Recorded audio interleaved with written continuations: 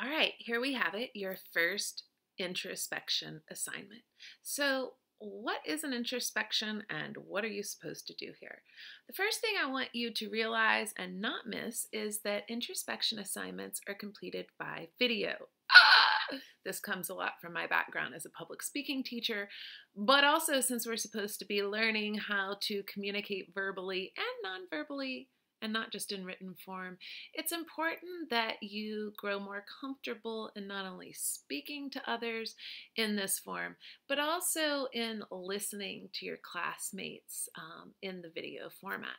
So, a 1 minute video, that means more than 45 seconds and less than 75 seconds. Oh my gosh, what if it's 80 seconds? Well, then re record it. That's the brilliance of the internet.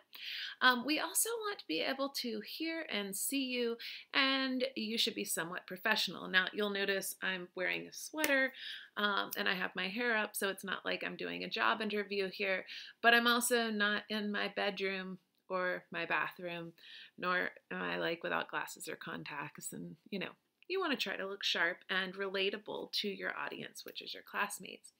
So every week you'll do this, and you don't need any additional information to do this than what you already know to be true in your life experience. So for this week, what I am asking is for you to tell us what is your goal in taking this course, why you want to accomplish that goal, and how you plan to accomplish it.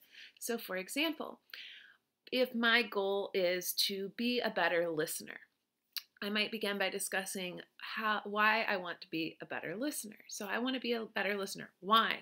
Because being a better listener means that you're better able to understand the messages that people are sending to you. You're better able to resolve conflict.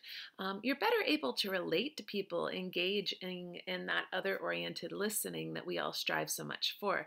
Now, the third part is tough, and it's tough to do this in a minute without brainstorming and planning it out first.